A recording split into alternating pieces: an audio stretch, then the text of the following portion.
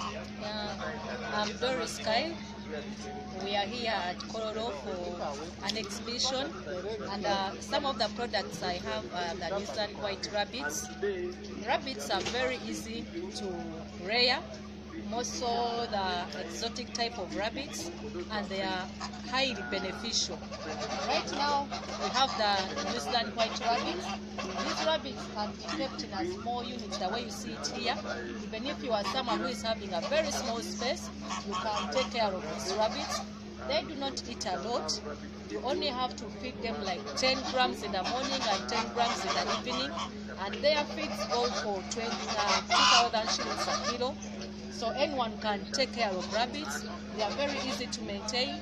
If you put a correct system for them, you can have them, you can keep them and get a very good income out of them. If anyone wants to take care of these rabbits, number one, you have to maintain hygiene. If you maintain hygiene, you have less cases of illness. How do we maintain hygiene?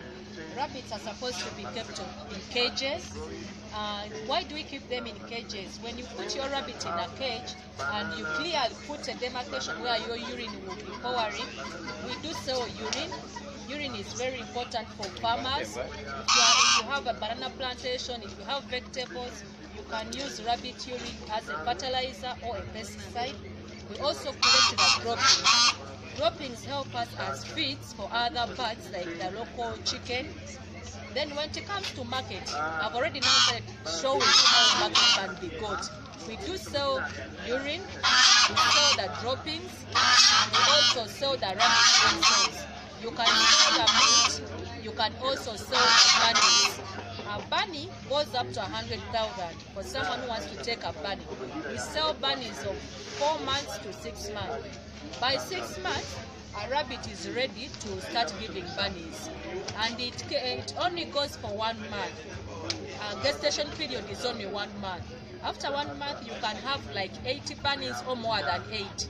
And if each bunny costs 100,000, that means you are in a very good business. Even if you keep only 20 or 30 rabbits, you can be in good business. Yes.